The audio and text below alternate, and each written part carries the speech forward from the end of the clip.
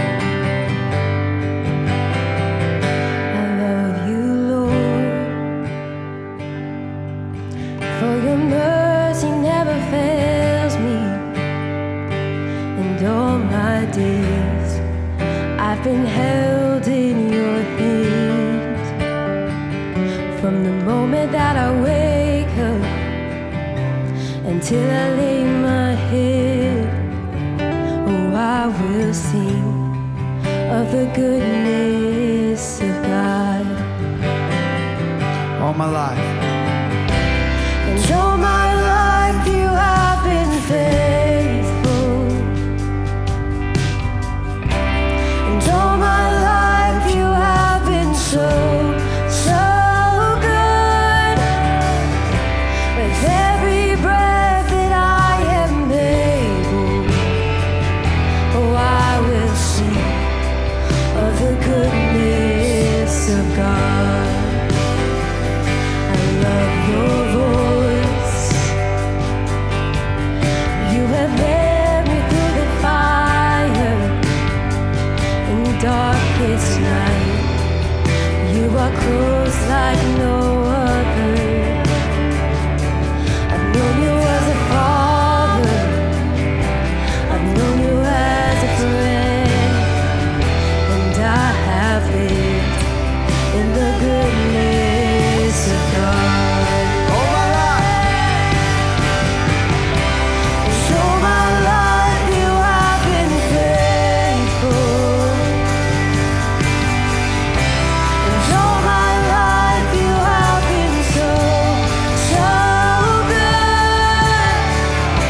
With every breath that I am able, oh, I will sing of the goodness of God. Your goodness is running after, it's running after me. Your goodness is running after, it's running after me. With my life laid down, surrender now, I give you everything. Your goodness is running after, it's running after me. Your goodness is.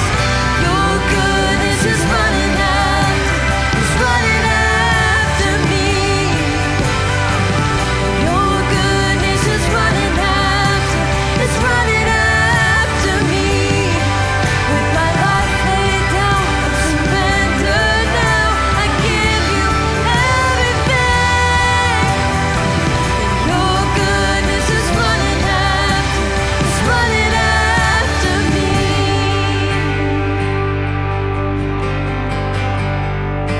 We sing out all my life. And all my life you have been faithful. And all my life you have been so good. With every breath that I am able, oh, I will sing of the goodness of God. Yes, we will sing. All my life you have been faithful. Yes, you have. All my life you have been so good. With every breath that I am able, oh, I will sing of the goodness of God. Oh, I will sing of the goodness of God. Yes, we serve a good and faithful Father. Yes, we do. Amen. How many of you know and have experienced the goodness of God in your life before? Me too. And it's moments like this where we can pause and just recall the goodness of God, because life has a way of reminding us of all that's wrong and all that's hard and all that we wish was different. But in moments like this, in gatherings like this, we just get to stop and thank God. Thank God for his goodness to us. Where would we be without it? I know my life would look so much different had God not extended the goodness and the faithfulness that he promises us into my life on a daily basis. Even in the midst of hard things, we still experience the goodness of God. And one of the ways that we worship here at LBC is through giving back to him. And it's just a small part of what we do, but we think it's such a beautiful opportunity for us to partner with God, to join with God in what he's doing in our church and in our community. And so each week we pause and we just give thanks for all that God has given to us and give back to him. And we have a simple little blessing box in the middle aisle. If you want to partner with us, you can drop your gift in there. You can give online. It's up to you. But I can assure you that God is doing incredible things through your faithfulness, through your generosity. You've heard so many of those stories, and there's more still to come. And so we pause in this moment, and we just thank God. So join me now, if you would, in prayer. Father, thank you for this beautiful day. Thank you for these beautiful people whose lives are probably messy, challenging. There's things that we wish looked different. There's things that we want more of. There's things that our hearts long for. But in this moment, it's about you. All of life is really about you. So we just pause and we just simply say thank you. We're not asking you for anything. We just simply say thank you. Thank you for all that you've given to us. Thank you for all that you've entrusted to us. Thank you for the significance of this church and this gathering that happens here each week. But apart from you and apart from your spirit, we have nothing. And so as we give today, just like we did last week, just like we'll do again next week, we do so with expectant hearts, expecting that you will do exceedingly more than we could ask or imagine. Thank you for your faithfulness to our church. Thank you for your faithfulness to our lives.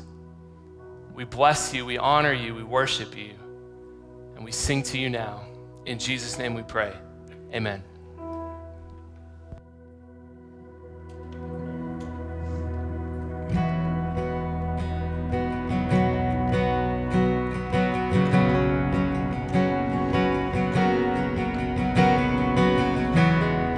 Peace like a river wash over me.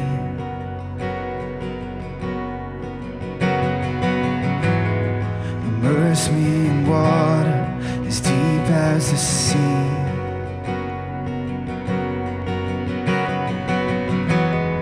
Hide me in love, your healing embrace, and peace like a river wash over me. As I worship your majesty, I worship your holy name. Jesus, my everything, and all that I am is yours.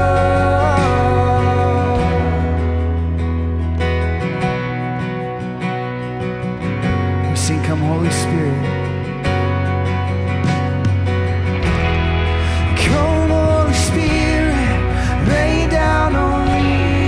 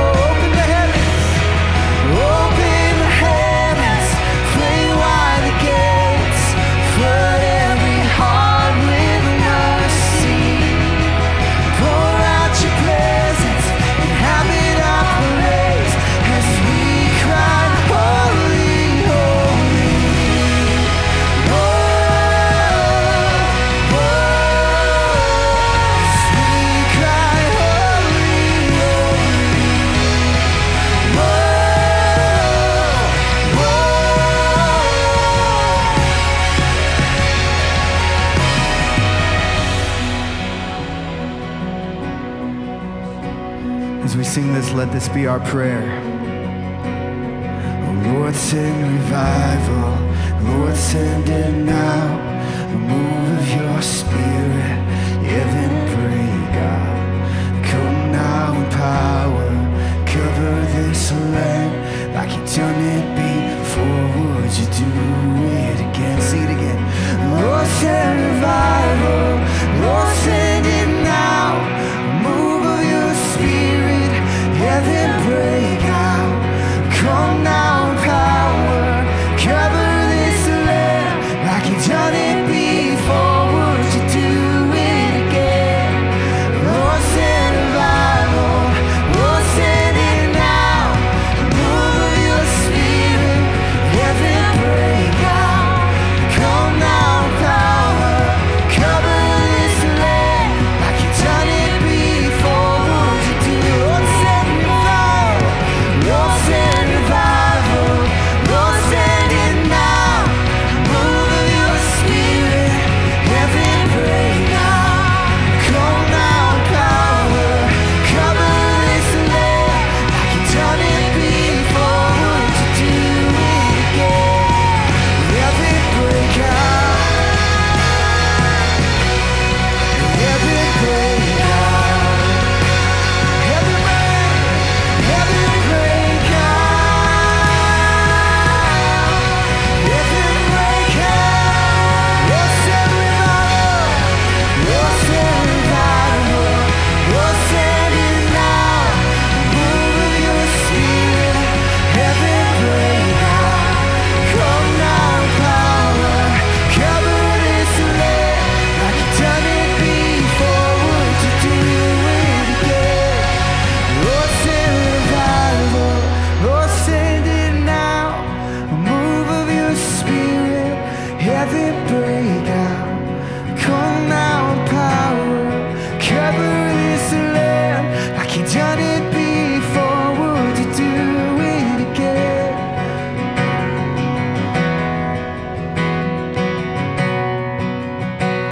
Let's sing that, Lord, send revival. Lord, send revival. Lord, send it now. A move of your spirit. Heaven break out. Come now in power. Cover this land like you done it before. Would you do it? Sing it again. Lord, send revival. Lord, send it now. A move of your spirit. Heaven break out. Come now in power. Cover this land like you done it before. Would you do it again? Yes, Lord. Heavenly Father, we pray. Father, send revival. God, we need you. It is you has given us the very breath in our lungs. Father, we look around in our city, in our state, in our country, in our world, and we see that this world desperately needs you. Your word says that if my people who are called by my name will humble themselves and pray and turn from their wicked ways, you will hear and you will heal their land. So Father, we ask and we plead and we pray, send revival. Use us, send us, pour out your spirit. Father, help us to be the light that you have called us to be. Help us to love others the way that you first loved us. Help us to lead a life that is an example of who you are and what you've done in us. Father, we love you. We praise you. We thank you for who you are and all that you've done. We thank you for your son, Jesus. It's in his name we pray. Amen. Amen.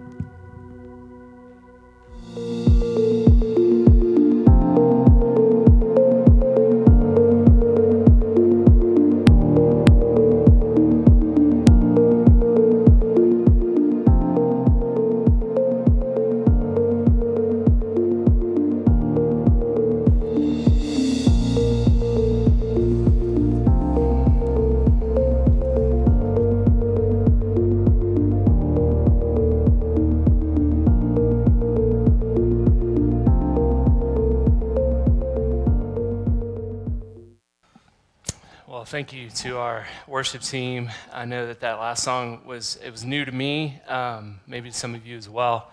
But man, Austin said it well. Like, what a great prayer, what a great plea that God would send revival. And if you pay attention to what's happening in the world, and when I say that, I'm not thinking even in particularly about the situation in Ukraine and that part of the world. I'm just thinking worldwide. God is doing amazing things, and there is revival that's happening. It's interesting to me that America, the U.S., in so many ways leads the way in so many different capacities, but spiritually we're always the last. I don't know if you've noticed that. God is awakening hearts around the world, and America's a slow adapter. And so that prayer is a good prayer. In fact, statistics are statistics, right? But it's rumored that there are as many missionaries imported into the U.S. as the U.S. is now exporting to other parts of the world, which is just crazy to think about. Anyhow, tangent, food for thought, right? Before we go further, I just want to say, first of all, I'm glad to be back with you and to start this new series called For the One, which I'll elaborate on in a moment. But before I do, I think it would just be dishonoring for me not to pause one more time and just to thank Preston and Brent, who spoke the last couple weeks. If we could just thank these guys. They're both here this morning. Just very profound, very meaningful truth that I hope, that I know greatly encouraged and challenged me, and I hope it did you as well. And I also want to take a moment to remind you just that at the conclusion of this time, we will share in a time of communion together. And so if you did not pick up the communion elements on your way in, feel free at any point to jump up and grab them. You'll need those. If you choose to participate in communion, you'll need those at the end of our time, and it's absolutely no problem whatsoever to jump up and get those if that's what you need. So, with that said, we are here, and we are starting this series called For the One. What is this all about? Well, you likely remember that just about 3 weeks ago I think we wrapped up a series entitled Better, in which we kind of walked through the book of Hebrews in its entirety, right? I think it stretched out maybe over 16 or 17 weeks. I personally loved this series, but I probably have a little bit of self-bias in there. But I just found it to be so enriching for me at so many levels, because, you see the 40 minutes or the 35 minutes or whatever it is that I'm up here and we're kind of sharing this time together. But for me, in order to be able to stand up here, I have to just spend quite a bit of time studying and reading and preparing my heart. And so when you do a series like that, you spend a lot of time thinking about Jesus. And you really can't go wrong doing that. There's a lot of upside to that. And so it was really enriching for me. Hopefully you got something out of it along the way. So as we started to get towards the end of that series, naturally I started thinking, well, what's next? Like, where do we go? And when I looked at the calendar, I realized, okay, Preston's going to share, Brent's going to share, and then by the time they've shared, we're 3 weeks out from Easter. And then I asked the question, well, what's the best and the most strategic use of those 3 weeks leading up to Easter?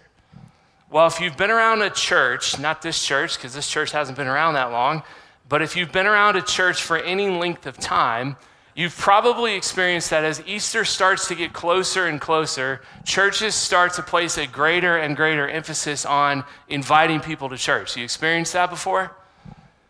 Because most of us know that Easter is often one of those Sundays that quite a few people who normally might not attend a church service might attend on that particular Sunday. And since churches know this, the weeks leading up to Easter seem like a good time to emphasize the importance of inviting people in who are disengaged spiritually. They're disengaged from Jesus, maybe they're disengaged from a local church. And we're not saying, do they have faith, do they not have faith? We don't know necessarily. We're just simply saying they're disengaged. Faith, as we would think of it, is just not a part of their life. It's not a rhythm of their week in terms of going to a local church. And so the weeks leading up to this, churches know this, and so we start leaning in on this idea of inviting people. Well, I'm going to make a statement that is going to seem a bit audacious, maybe, and perhaps even a bit bold, but I hope that by the end of this really short 3 weeks that we're going to be in this series, it will seem less audacious to you. It will seem less bold because I think you'll have a clearer picture of all of this and some concrete evidence that hopefully will support this statement. And the statement is this: what many, and not all, but what many churches prioritize pre-Easter, I believe with my whole heart, defines who LBC is year-round. I'm going to say it again. What many churches prioritize pre-Easter, I believe with my whole heart, defines who LBC is year-round, which is what? It's this. We are a church for the one because of the 99. Now, that may not make any sense to you at the moment. Hopefully it will in about 20 minutes. We are a church for the one because of the 99. What does this mean? Where does this language come from? I'll show you. Actually, I won't show you. You're not going to see it on the screen. I'll tell you. That's a better way to say it. In the Gospel of Luke, so Matthew, Mark, Luke, John, one of the 4 Gospels that really just kind of stand up the life of Jesus and the ministry of Jesus. The Gospel of Luke, specifically chapter 15, Jesus tells 3 parables. A parable was simply a short story that's used to illustrate a spiritual truth. That's it. That's all a parable was. One story that Jesus tells is of a shepherd who has 100 sheep, and one of them wanders away and gets lost, and so he leaves the 99 to go find the one. The second story, the second parable that Jesus tells is of a woman who has 10 silver coins that are very valuable. They have a lot of value. She loses one, and the story, the parable is that she basically searches the house over high and low until she found the one missing coin. The third story, and perhaps the one that most people would be familiar with, is the story of the prodigal son, or some might call it the lost son. A man has 2 sons. One takes his inheritance early and basically goes off and makes a complete mess of his life before eventually returning home to the father. And by the way, I'm giving you the Cliff Note version of all 3 of those parables because in 2 weeks from now, which is week 3 of this series, we're going to kind of dive into those a bit more in depth. And so you have these 3 stories, these 3 parables, and they all follow a very similar plot line. Something is lost, something is found. Well, then how do they all end? They all end the same way. Whatever was lost is found, and the response is the same in each, and it is a response of great celebration and great rejoicing. Okay, so what was the point then? Let's ask the question, what was the point that Jesus was trying to make? I mean, these were parables that Jesus essentially made up. I mean, they're stories that are trying to illustrate a spiritual truth. Jesus was using figurative storytelling language to try and convey a truth. So what was it? What is the truth that Jesus was trying to communicate by telling these 3 parables? By the way, and I'm going to give too much away for week 3, but oh well, act surprised in 2 weeks. They start because Jesus is dining with like tax collectors and prostitutes and people who are not of the religious elite, if you will. And they were like, whoa, what's the deal here? Tell us, justify yourself, Jesus. And Jesus says, better yet, I'll tell you 3 stories. And then he tells them these 3 parables. What is he trying to communicate? I think he's trying to give us a window, a picture, a view into his heart and his ministry, and that was this. Jesus was for the one. Jesus was for the one. Now I'm borrowing that language from the parable. Man has 99 sheep or 100 sheep. One strays, One gets lost. Woman has 10 coins. One gets lost. A man has 2 sons. One wanders away. I'm borrowing that language from Jesus' parable. Jesus was for the one. And so are we as a church. All of the time, not just at Easter. But rightfully should you ask, okay, but aren't you using the 3 weeks leading up to Easter to make this point? Like, isn't that what you said most churches do? Yes, you're correct on all counts. But here's why I'm doing this. Not long ago, we had our leadership team was together, and we were just chatting, and we were talking about how, the church has grown, and a lot of new faces, and a lot of new people, and it's incredible to see that. But we had this realization that apart from our initial, what we called our launch team, we had had many new faces join our church, many new people start to engage with us, and yet we had not really, since the early days of our launch team, we had not really gone back and kind of recast the vision for our church since those early days to all of these new friends, many of whom are you, that have joined us. And so if you can imagine, go back to a time that we would now call pre-COVID, okay? Can you picture that? PC. You have AD, you have BC, you now have PC, pre-COVID. We had just started out of the gate. I mean, wow, we had no idea what we were doing. We also had no idea what was coming, which was COVID. Absolutely no clue. Nobody did, right? But we had this incredible group of people who we called our launch team. In fact, if you are here today and you were part of that original launch team, would you raise your hand? Come on, don't be bashful. Let's love these people. Come on.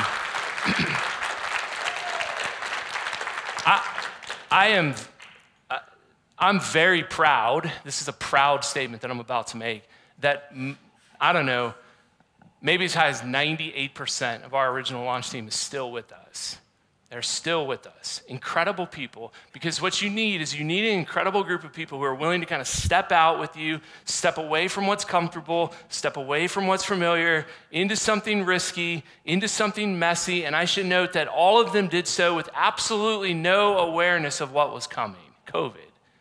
And yet, even when COVID hit and our plan was completely shredded, if you could put something through the shredder like 6 times just to make sure that it's dead, that's what happened to our perfect church planting plan. I mean, just forward and backwards through the shredder. Similar in your life, you had personal plans that just got shredded. But even with that, they all stuck with us. And here we are today. But I mention them because before these individuals committed to our launch team, we sat them down and we made it very clear to them what we were inviting them to be a part of. What we were inviting them to be a part of. And we said right from the start, we basically said, look, it's great that you like us as people. It's great that maybe you live in Vail. It's great that you have a heart for whatever you have a heart for. It's great that you like our music or think our jokes are funny. Yeah. That was always the weakest group among them. Whatever. But you won't love our church, and consequently, you probably won't stick at our church if you don't love the one. If you don't have this burning, insatiable desire to see people find life in Jesus, eventually you won't love our church. You might for a while. It might be right down the road and it's convenient, it's all those things, but you won't, if your heart does not bleed for those who are far from Jesus, those who don't have a church to call home, those who are disengaged, interpret that however it is you want to, those who don't have a community that is with them and for them, then LBC probably won't be the best fit for you long term. We wanted to be clear to them then, and I want to be clear to you today. So many of you have recently joined us, and we thank God for that. And so I owe it to you to tell you again what we are all about. This is what we are about. We are deeply committed to reaching, again, to borrow Jesus' language, the one. That person, I mean, you saw the little video that our team made. By the way, I never make anything. So anything you're like, oh, that's cool. I wonder how Rob did that. He asked Austin or Preston or Delaney or someone else to do it.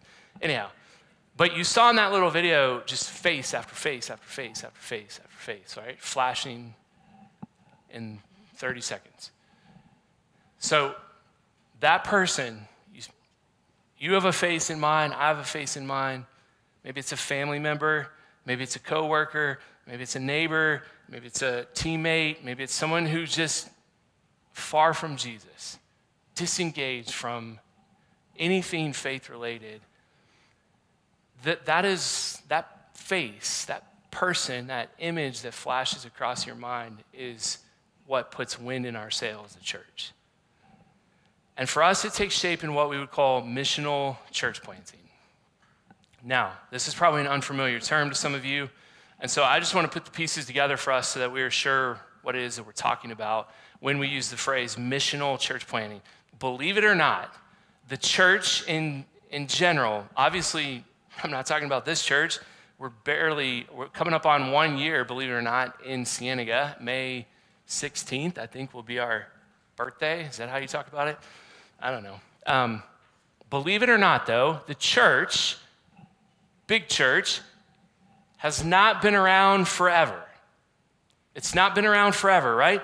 It's the larger institutional church that I'm talking about. It has not always existed. Yes, at this point in history, it's about 2,000 or so years old, but it's not eternal. It hasn't always been a thing. In fact, it got its start right after Jesus left the earth in what we call his ascension. And most of the history of the first church, most of the history of what we would call the early church is recorded for us in the book of Acts, appropriately named. This is the Acts of the church. This is the Acts of the apostles. Like, this is the activity that was going on. Okay, well, if they were the first church, they were the early church, then it would make sense for people like myself and for people on our team who are trying to start a church and trying to build a church and try to lead a church, it would make sense for us to take our cues from the first church, the early church. I mean, it seems like they were successful. Well, just like any organization, the church is not immune from a desire to grow, right? I mean, no one starts something, maybe it's a restaurant or a startup company of some kind or whatever. No one starts something and thinks, you know, I hope we never grow. Like, I hope no new customers ever come. I hope it's the same 25 people for the next 25 years. I mean, you'd question, why did you even start the organization in the first place? That's like craziness, right? Similarly, when we set out to start this church, our mentality was never, you know, we hope that no one other than our launch team ever finds us. Like, we had 75 people on our launch team. That's a church. That's big enough to be a church. And so our mentality was never like, you know, we hope that it's the same 75 people in 10 years from now that we started with today. You would just think that's an absolute, complete waste of everyone's time and energy, wouldn't you? And it would be. And so growth has been part of the plan from day one. But again, if we're looking at the early church for our guide, and we're taking plays out of their playbook, then it would be wise to ask the question, how is it that they grew? What was their quote-unquote growth model? Well, let's look at it. This is Acts chapter 2, verses 42 to 47. It says, they devoted themselves to the apostles' teaching and to fellowship and to the breaking of bread or donuts, however you want to interpret that, to the breaking of bread and to prayer. Everyone was filled with awe. Many wonders and signs performed by the apostles. All the believers were together. They had everything in common. They sold property and possessions to give to anyone who had need.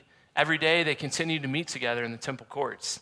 They broke bread in their homes and they ate together with glad and sincere hearts, praising God and enjoying the favor of all people. And the Lord added to their number, here's their growth model. The Lord added to their number daily those who were being, say it out loud, saved. Okay, so let's make sure we understand what's going on here. You have this group of people who it seems like believe in Jesus because it says they're devoting themselves to things like teaching and prayer, and all of them are together, right? The fellowship of the believers. So they have, it seems like this group of people has faith in Jesus, the now ascended, resurrected Jesus. And his gospel message, his truth is spreading like a wildfire, and there's activity, and they're coming together and they're doing all of these things, right? It says they're meeting together, they're taking care of one another's needs, they're sharing property, they're reading and learning about God, they're praising God together. All of this is going on. And oh, by the way, as all of this is going on, there's something else that's happening as well, and that is they're growing. How do we know? Because it tells us straight up that the Lord, God, was adding to their number day by day. In the Greek, that means numerical growth. That's a joke, come on. Thank you, one of you. If you're having things added day by day, people in this case, what are you doing? You're growing. If every Sunday we added 5 more people, you would say we're growing. So that's what's happening. They're doing all of these, they're coming together, they're fellowshipping, they're reading the scriptures, they're praying, they're singing, they're sharing meals together, and oh, by the way, they're growing. Okay, so then the next question is, how are they growing? It tells us that as well, by those who are being saved. People who previously, if I understand that correctly, if you're saved, that means at one point you weren't. If you have faith in Jesus, that means at one point you did not have faith in Jesus. Like past tense, this has happened. You went from this state of being to this state of being. The Lord is adding to their number those who are being saved. People who previously had no faith in Jesus now have faith in Jesus and are attaching themselves to these people who have faith in Jesus. You see that? I hope you do. I hope you do, because this is like what gets me out of bed in the morning. We want to see, so this is the growth model for the early church. It's as clear as I can understand it to be.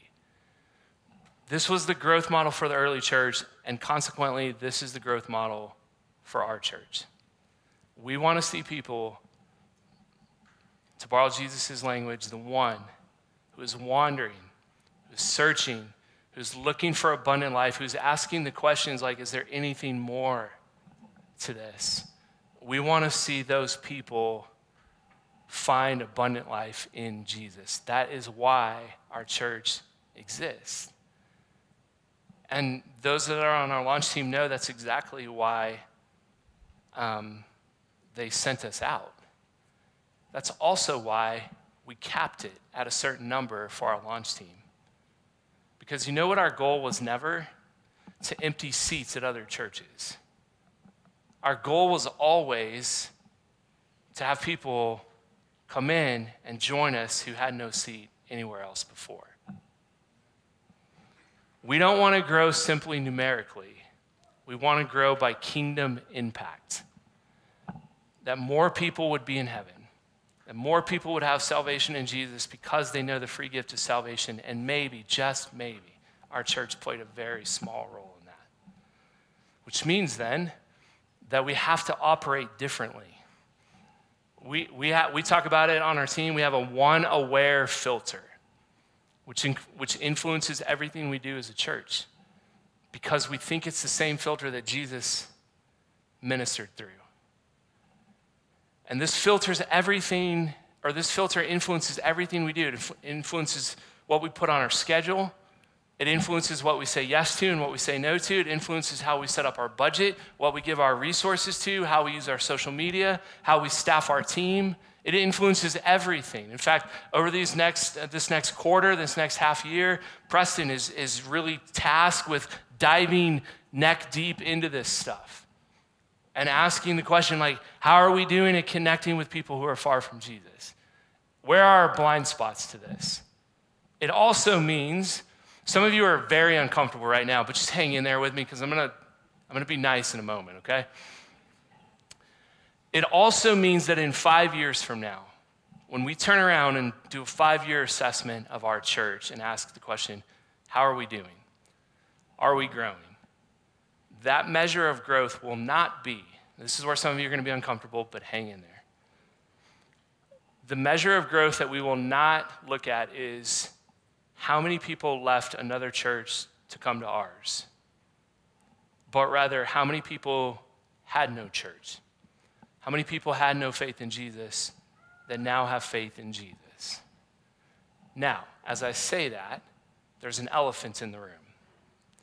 And that elephant is that perhaps quite a few of you came to LBC via another church. Now all of a sudden you feel better, right? Hear me. We are so glad you came. We are so glad you're here. Because it's more people for us to fulfill the Great Commission. You hear that? If you have faith in Jesus, which I'm not going to assume that if you were in a church before and you found our church, you came to our church, that you necessarily for sure had faith in Jesus, although probably you did and do. So if you have faith in Jesus, we need you, and we want you, because we want you to be on mission with us to reach those who don't yet have faith in Jesus. We are a church for the one because of the 99. You can't do this. You can't do this church planting, missional church planting by yourself. You have to have an army. And you have to have an army that's like, we are with you because we believe that this is the heart of Jesus. And if that's your story, so I'm talking to those of you who came to us through another church, which is quite honestly a lot of you. If that's your story and you came to us from another church, chances are you had a good reason for doing so. And quite honestly, it's not any of my business. But my hope is that maybe it was something you recognized, or maybe it's now something you recognize. Maybe you didn't recognize it at the time, but maybe you do now, that God was stirring in you a new season, and you were simply responding to God. In your mind, it was like, hey, it's closer to home, or it's this, or it's that, but maybe, just maybe, it was a calling of God that brought you to us and connected you into our community, that he had something new for you. Notice I'm not using the word better. That was the last series. That was not a planned joke, but I like that. I hope some of you will say something afterwards about how funny that was. I'm not using the word better. There are so many good churches in this city. Some, quite honestly, that you all came from. This is not about better. This is about new and different. That God was stirring in you. This is a new season for me as an individual. This is a new season for us as a family. We aren't claiming that our church is better. We're just simply saying it's maybe different. It's new. We have a vision that we think God has given to us, and it just penetrates to our very core. And so if you come to us over the last year, which many of you have, I simply wanted you to know what it is that you've come to. You have come to a community of those who are doing our best to follow Jesus and to make as much space as we can for those who don't yet know Jesus as their Savior. I believe, this is where maybe I'm different, I believe that those things can and should coexist. Those who have faith in Jesus, those who are still on a journey of exploration, everybody has a seat at the table. You can belong before you believe. And so, whatever brought you here, please don't leave. Please. We are, I mean, I don't know if you can like read me from there, but like with all the sincerity in my heart, we are so glad that you found us because we want you to be on mission with us. Now, there's another elephant in the room, which is that some of you are here today are like, wait, this is me that you're talking about.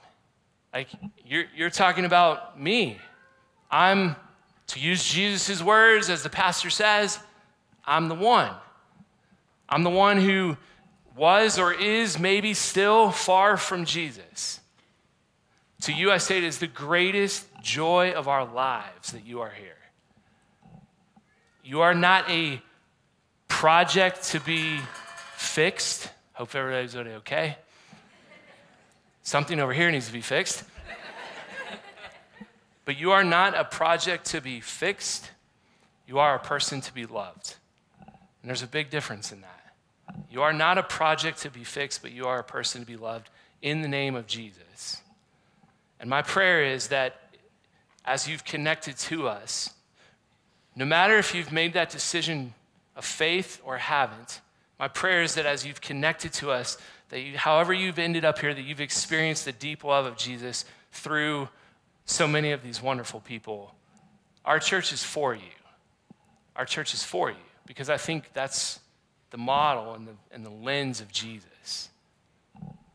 I mentioned earlier the term missional church planting, but I just wanted to define it a little bit more. I read a book early on in this journey of kind of starting out that was extremely helpful for me in thinking about some of these things. It's a book called Planting Missional Churches, which unless you're going to plant a missional church, you probably don't need to read it. You should. It's a great book. It's by Ed Stetzer and a guy named Daniel M. But here's just one quote that I think will help you to understand this a little bit more. It says, missional means adopting the posture of a missionary, joining Jesus on a mission, learning and adapting to the culture around you while remaining true to biblical truth. Missional is a posture. We join Jesus on his mission to people in culture. And I love this last line. Good church planting depends on good relationships. Whatever you think of what you experience here on a Sunday, so mostly me standing up here talking to you or someone else that's up here, our worship team, whatever you think of that, you can find something better online. I'm just going to be totally honest with you. There's somebody that's a better speaker, preacher. There's someone who sounds better in terms of worship. There's someone who has cooler facility than we do. But what you can't get online is good, authentic, loving relationships. And that's the foundation of missional church planting, is good, loving relationships. There's a guy named Tim Keller. He's a pastor of Redeemer Presbyterian Church in New York City. And he also has just been influential, if you will, into some of the things that I've been thinking about. But he says this about this whole topic.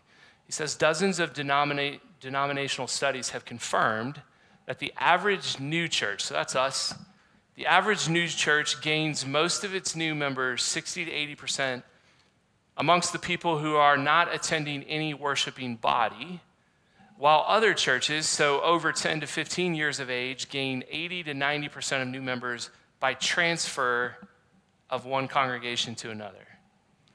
He goes on to say the single best way to reach those who don't know Jesus is to start new churches.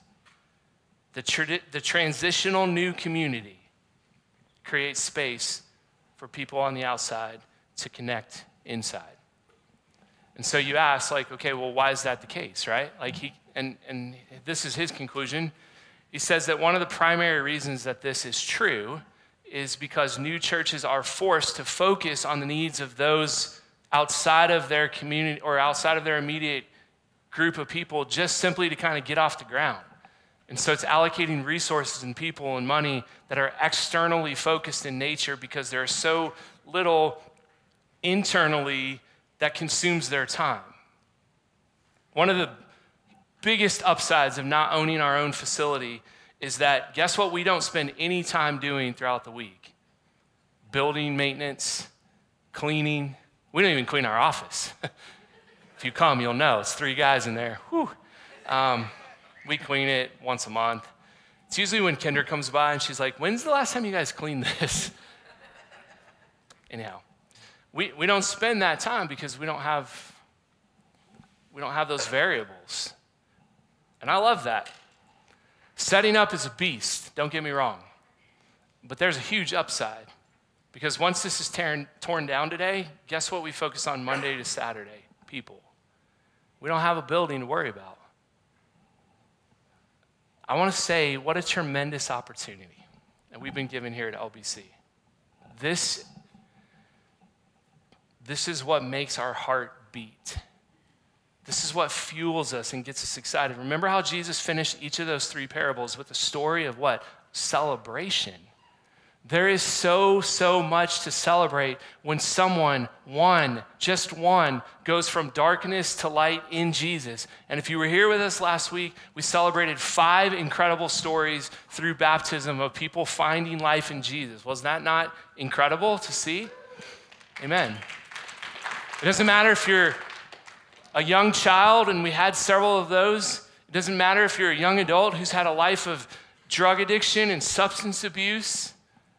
Like, you celebrate. You celebrate when people go from darkness to light in Jesus. You celebrate, and that's the parable that Jesus told. There is so much to celebrate when people make that decision. Well over a year ago, I wrestled with, do I share this story? Whatever.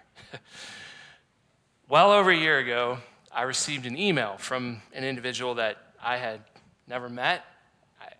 I don't think I've met them yet, still, I should say. I didn't know their name. I mean, nothing about their name or email was familiar to me. And basically all the email said was, we are new to the area and we're looking for a church. Can you tell me, does your church sing hymns? I'm just going to awkwardly pause here for a moment for you to just sit in that. So I had to make sure I had a refill on my coffee before I responded to their email. So I responded, I basically said, hey, thanks so much for reaching out. Welcome to the community. Specific to your question about hymns, they're not something that's a kind of a regular part of our services. Perhaps very occasionally they might be, but it's not because we don't like them. It's just stylistically, we've chosen a different model to go a different direction. In fact, step out of the story for a minute. I personally love hymns. I listen to them, on my own free time, whatever. The point is like, hey, yeah, it's not part of who we are necessarily, but we don't have anything against them. It's just not our style. Then I concluded my email by saying this. This is almost a quote. Far more important than our style of music is our vision to reach people who don't know Jesus. If this is what you want in a church, you should come join us. And then I proceeded to share much of what I've shared with you this morning. Friends, to love LBC, which I think all of you do, is to understand that for us, I can't speak for every church, but for us, it's purpose over preference. We believe that the Bible has called us to go and to make disciples of all people. It's often called the Great Commission. To go and help introduce people who are outside the faith, disconnected, disengaged from a community, and invite them in to hear the greatest story ever told, that Jesus offers life and offers it abundantly. We believe that the Bible commands us to go and do that. And part of my role as the pastor, I believe, is to be a gatekeeper to make sure that we don't get lost in the weeds of preferences. Look, you have your preferences of how you would like church to go. I have 1 trillion preferences. of how I would like church to go. But for the sake of the one, we set those aside to join Jesus on mission. Notice I didn't say we set aside truth. Notice I didn't say that we set aside the Bible or the commands that we see of what you should do as you gather as a church to give and to sing and to serve. I'm saying we're setting aside our preferences. And do you know how much time is wasted in the Christian world on preferences? One of the things that I love so much about our church, and I have actual people in my mind at this very moment who are here today. One of the things that I love so much about our church is that I know, and I'm thinking specifically about our launch team, I know that with 150% certainty that there are people that are a part of our launch team that prefer a different way of doing church. But they are also 150% committed to us because they realize that the kingdom of God is not about me. It's not about you. It's not about my preferences. It's not about your preferences. It's not about the ins and outs of how we do or don't do church. It's about helping people take a step out of sin, out of darkness, into the light of Christ's salvation. And all of this is easier to believe. All of this is easier to remember if you can remember this, that each of us were once far from Jesus. Like, you'd be amazed if you just lock in on this truth that no matter how long you've been in church, no matter how long you would claim to be a Christian and to have faith in Jesus, before you had faith in Jesus, I don't know if it was at age 4 or 40, but before you had faith in Jesus, you were far from Jesus. There's not degrees of farness. You either have faith in Jesus or you don't have faith in Jesus. But each of us were once far from Jesus. There was a point in my life when Jesus would have looked at me and said, "He's the one.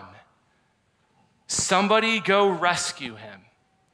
Somebody go tell him about true life. Somebody go extend the greatest invitation ever, which is to follow and to trust Jesus." That was true of me. And it's probably true of you. It's not probably, it is. Even if you were a young child and you're like, yeah, I was a good kid. Far from Jesus is far from Jesus. And each one of us were once far from Jesus. And there's a passage in the Bible that I think really illustrates this. 1 Peter, we're almost done, by the way. 1 Peter 2, 9-10 says this, "But you are a chosen people, a royal priesthood." So it's talking to essentially those that have faith in Jesus. "You are a chosen people, a royal priesthood, a holy nation, God's special possession, that you may declare the praises of him who called you out of darkness into his wonderful light." So that happened. Verse 10, "Once you were not a people." This is the crux of it right here. "Once you were not a people, but now you are the people of God.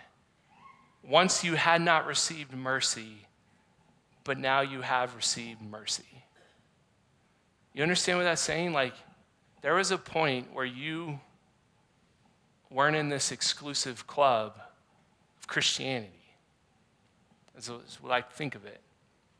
There was a point where you were not the people of God, where you had not received mercy, but now you have received mercy. So what is your response? Think of the story where Jesus heals the lepers. I don't remember if it's 10. Is it 10 lepers? Thanks for the help. Okay. You guys expect me to know everything. 10. I'm going with 10. 10 lepers. Jesus heals them. 9 of them flee. 1 of them turns back and thanks Jesus and worships Jesus. Hundreds of Christians, "Thank you for salvation, Jesus. See you later." Or you turn back to say, "Thank you, Jesus, for extending grace and mercy into my life. May I do unto others as well. May my heart be similarly burdened for those that don't have faith in Jesus." So yes, we're approaching Easter. And yes, at the conclusion of this service, someone's going to bug you to take door hangers and hang them on your neighbor's door. Unashamedly, we're going to tell you to invite people. Invite your neighbors, invite your coworkers, invite your family. But I will tell you that this is much easier if it becomes a lifestyle rather than an isolated opportunity every year. Like, you sort of can't fake it. Your heart either is burdened for this or it's not. And my prayer is that we would never, ever, ever be comfortable with the fact that there are people who we love and we rub shoulders with every day who don't yet know saving faith in Jesus. Like, God forbid we ever be comfortable and okay with that. And so, does this define how you live your life? Has your faith in Jesus overflowed in such a way that this becomes the natural rhythm of your life? You can't fake this. But if you get into the Bible and you pursue the heart of God and you pursue the heart of Jesus and you just pick apart Jesus' life, you will see that his heart was burdened. I mean, elsewhere it says, it's not the healthy who need a physician, but it's the sick. Like, Jesus understood his mission on his life, which is that those who don't have faith, those who don't know the gift of salvation, the gift of forgiveness, would know that because of his gift. And we are, like it or not, we are the church, and we are his ambassadors to carry forward that mission. And some of you are here today because somebody loved you in the name of Jesus, and that's a hook. Like, we don't have an agenda. You can come here as long as you want. You're always welcome. But some of you don't yet have faith in Jesus, and I don't know where else I want you to be on a Sunday morning other than here with us. You are so welcome. And we unashamedly, we want you to have faith in Jesus. It would be a complete waste of my time as a pastor if I didn't believe, this is the greatest gift anybody could ever have. And so that's the mission. And so here's the question to consider as we wrap up. Man, I'm way over time. How am I helping others to take their next step towards Jesus? How am I helping others to take their next step towards Jesus? It may not be inviting them here yet. It may just be being in their lives.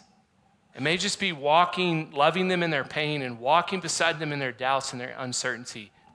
I'm really excited for next week, week 2 of this series, because one of the channels that much of this flows through is what we call community engagement.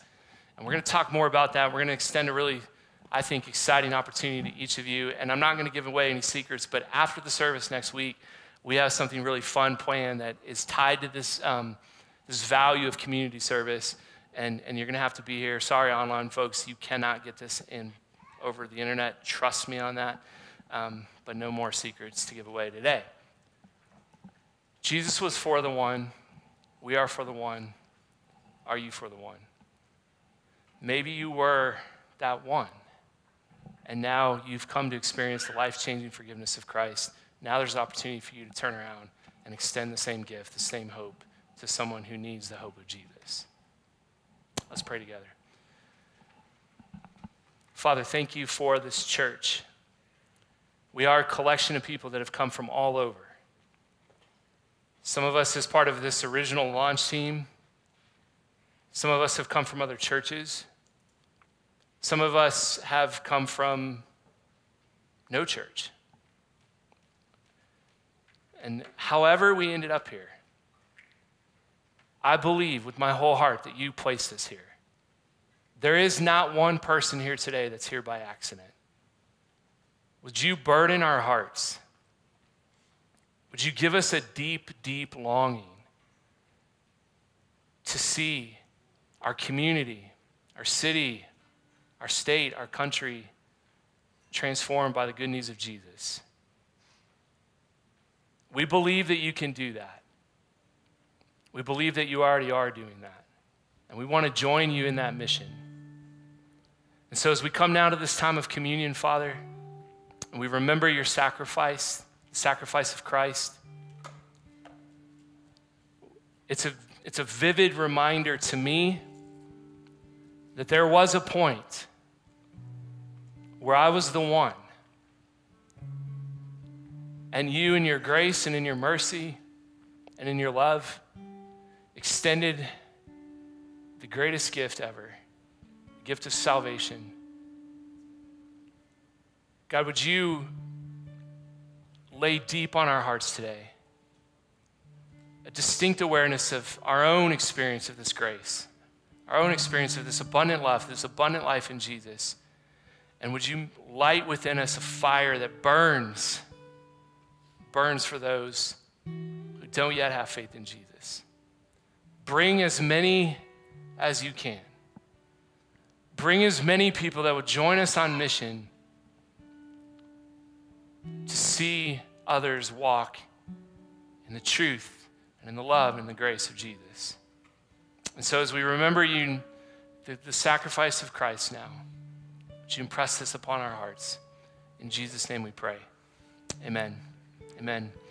Well, as part of our service today, we are going to just take a few moments to share in communion together. I want to just take a moment to remind us or to tell us what this is. Communion, you will sometimes hear it referred to as the Lord's Supper. It's very simply our way of remembering the sacrifice of Christ on the cross. Forgiveness is not something that we earned. It's not something we could do ourselves. It's simply the gift of God to us in the form of Jesus, who offered up his life, the Savior, as the penalty for our sins.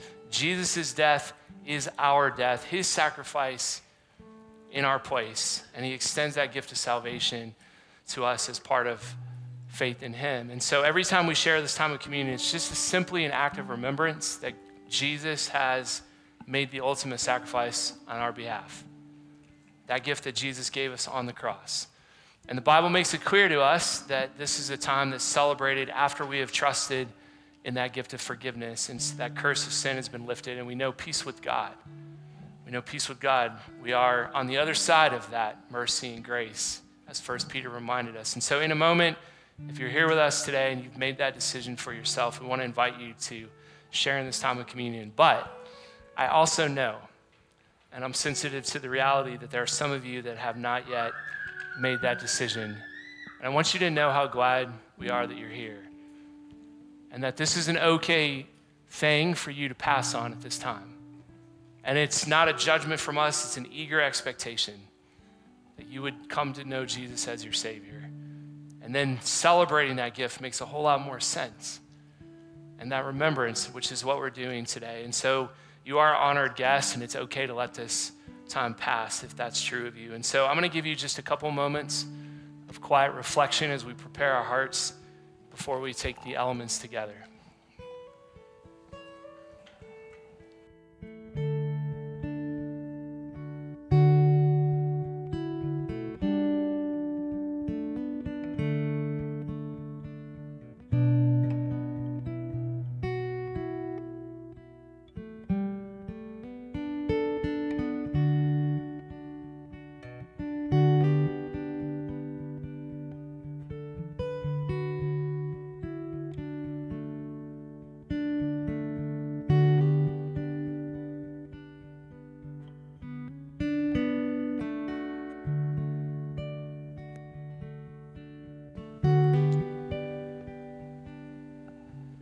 Account of remembering the Lord's sacrifice is found in 1 Corinthians chapter 11. It says, "For I received from the Lord what I also passed on to you. The Lord Jesus, on the night when he was betrayed, he took bread, and when he had given thanks, he broke it and said, 'This is my body, which is for you. Do this in remembrance of me.'" And we take the bread together. In the same way, after supper, he took the cup, saying, "This cup is the new covenant in my blood." It's a new way of experiencing forgiveness and salvation. Do this whenever you drink it in remembrance of me. For whenever you eat this bread and you drink this cup, you proclaim the Lord's death until he comes. We take the cup together. Jesus, we are so grateful for your sacrifice. We are so mindful of what you have rescued us from. And we ask, God, that you would continue to burden our hearts. You would continue to use our church that others might experience the true gift of salvation. Thank you for your sacrifice. Thank you for rescuing us. Thank you for redeeming us. Thank you for calling us out of darkness into your marvelous light. We love you. Commit our lives to you. We ask your blessing on this time. In Jesus' name we pray. Amen.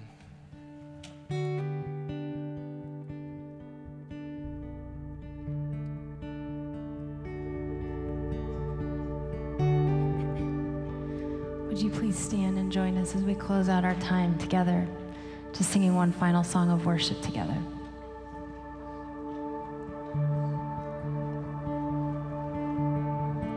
You were the Word at the beginning, one with God the Lord Most High.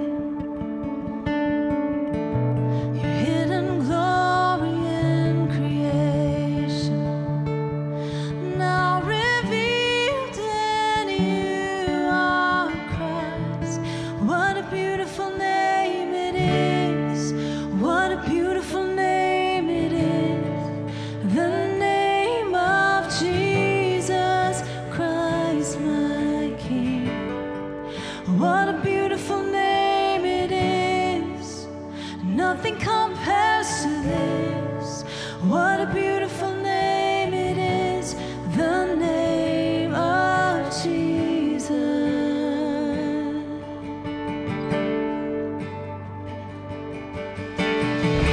You didn't want heaven without us. So Jesus, you brought heaven down. My sin was great, your love was greater. What could separate us now? What a wonderful name it is. What a wonderful name it is. The name of Jesus Christ, my King. What a wonderful name it is. Nothing compares to this. What a wonderful name it is. The name of Jesus. What a wonderful name it is. The name of Jesus.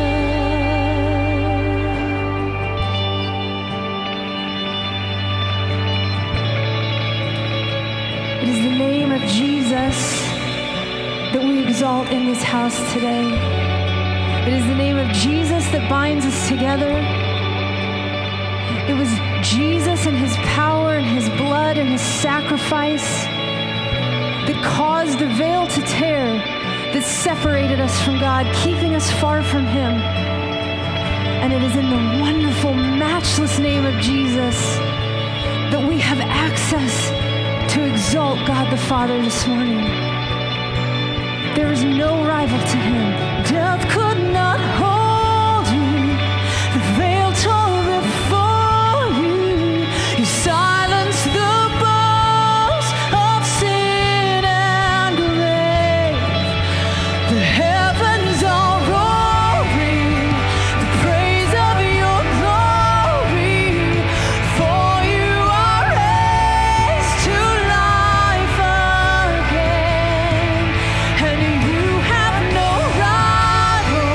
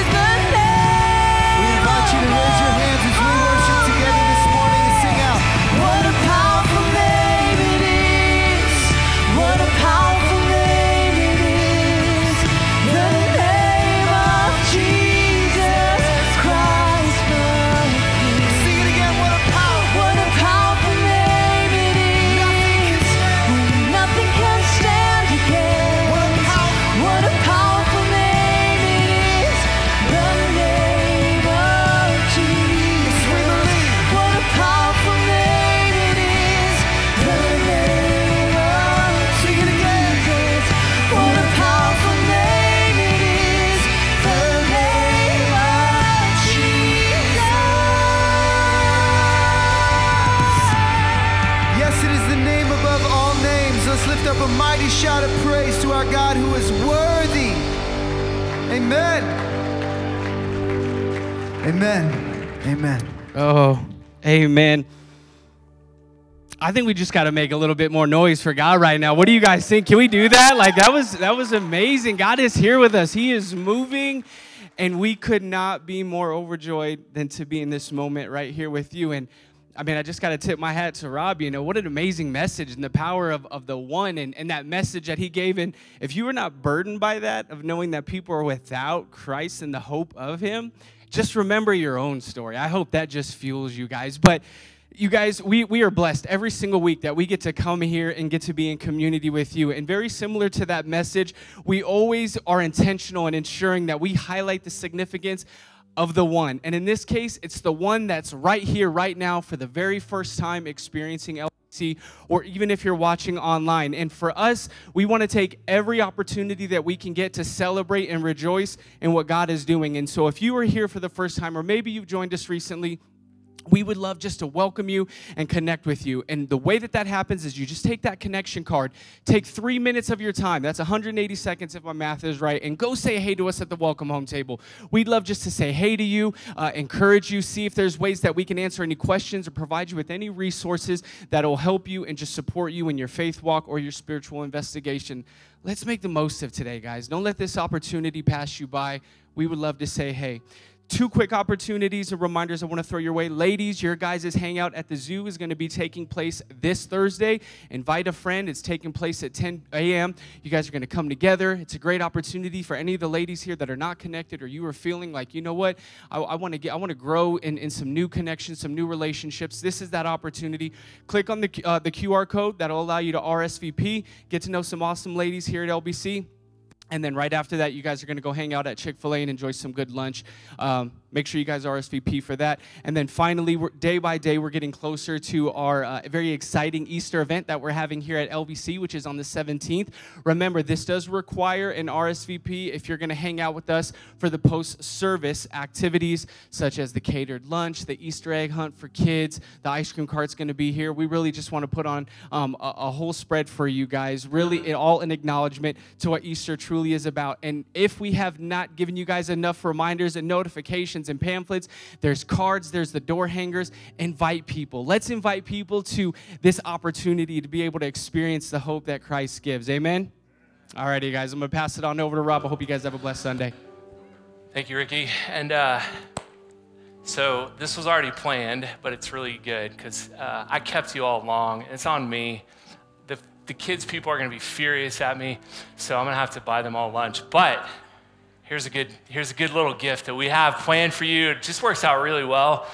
We have free coffee mugs. I believe there's this. Yes, thank you, right there.